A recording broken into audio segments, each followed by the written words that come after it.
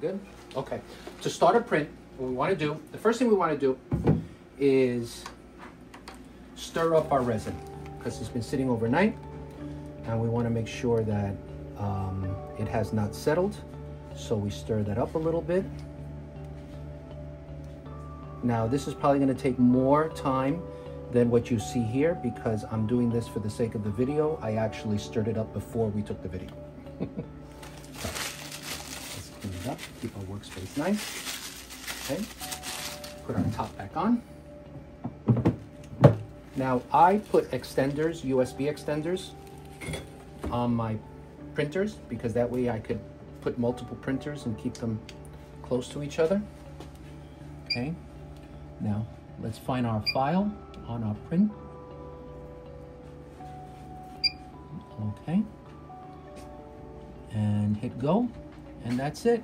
Okay, now I like to make sure that everything starts off well before I walk away from the printer, but assuming that everything is going to go well, the next time you have to do anything is when this print is already done, which should take a couple of hours.